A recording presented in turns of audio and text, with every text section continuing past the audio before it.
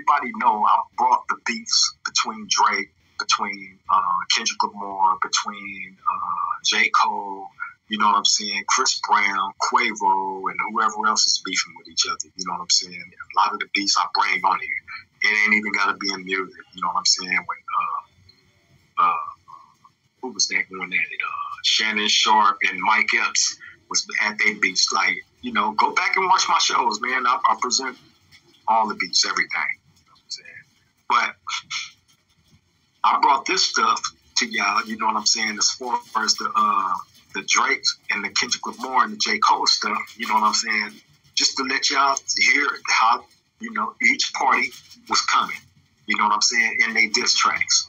You know what I mean? Well, since then, Drake released another diss track, only this time he utilized the AI, you know what I'm saying, and incorporated Tupac's vocals and Snoop Dogg's vocals on a song I believe it's called Tailor Made, dissing Kendrick Lamar.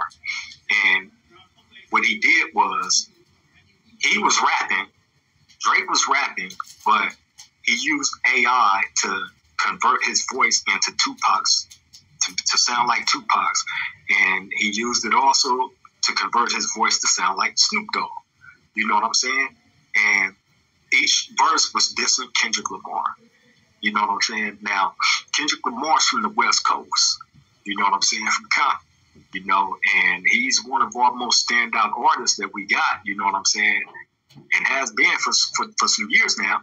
You know what I mean? So he's very respected on the West Coast. You know what I'm saying? And he also was kind of tight with the Tupac estate. You know what I'm saying?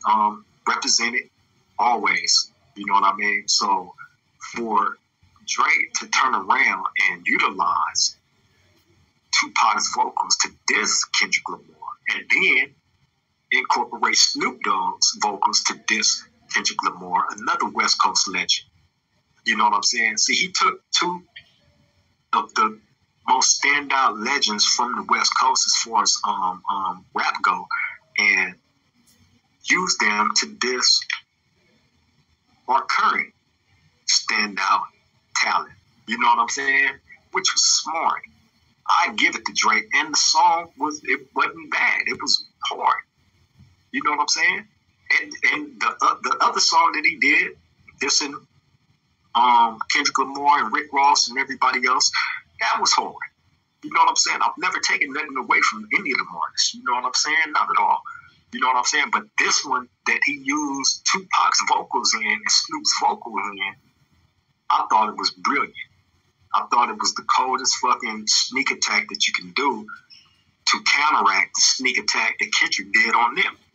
It was, you know, his diss track, the first one that Drake came with, it was hard. I give it to him. But that second one, what makes it so cold is what he did. He utilized the AI, you know what I'm saying, to diss Kendrick using two West Coast legends. You know what I'm saying? And nobody never seen nothing like that coming. You know what I mean? So if y'all haven't heard that song, go listen to that song, man. I didn't bring it. You know what I'm saying? But I did bring this video clip of them talking about this situation. So go ahead and check this out. And if y'all got any comments, stop being shy and hop in the goddamn comment section and say something. Check this out. Tupac's estate has given Drake an ultimatum regarding his tailor-made freestyle diss against Kendrick Lamar, a diss that features Tupac's likeness in an artificial intelligence form. On Wednesday, April 24th, Billboard obtained and published a cease and desist letter from litigator Howard King to Drake for using a computer-generated replica of Tupac's voice on his latest song. Tupac's estate is threatening to pursue all of its legal remedies if he doesn't pull the track down within 24 hours of receiving the cease and desist.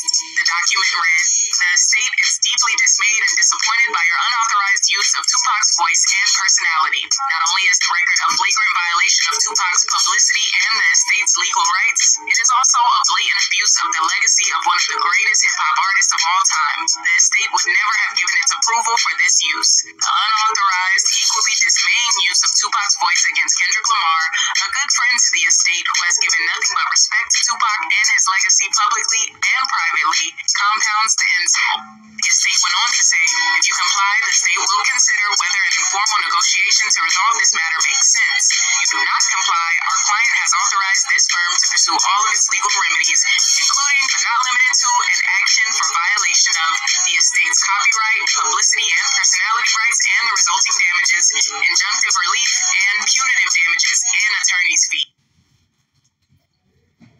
Hey, Suge was the first one that I seen that stepped out and had something to say about this situation, man, and he wasn't pleased with it at all.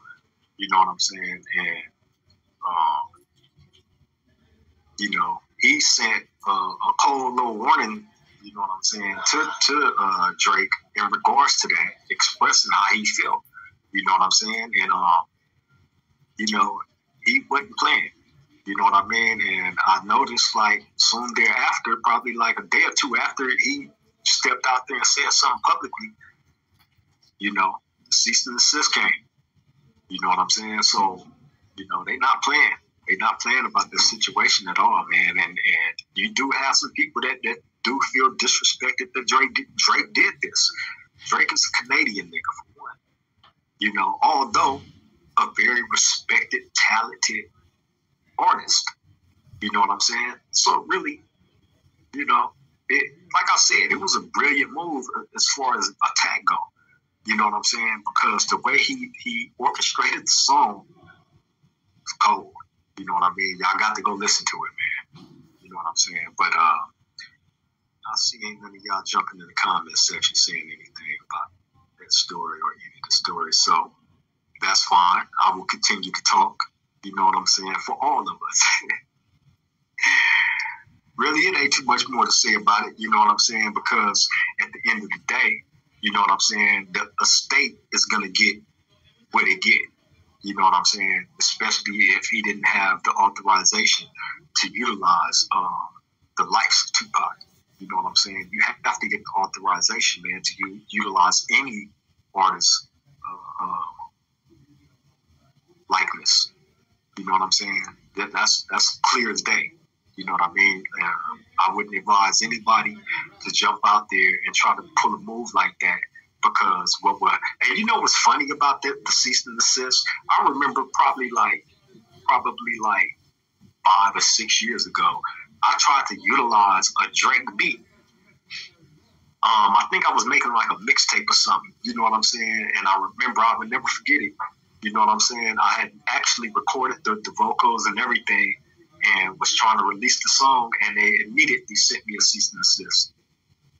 Wouldn't even allow the track to go, none of that. They stopped it immediately. You know what I'm saying? So, hey, Drake, what goes around comes around, my nigga.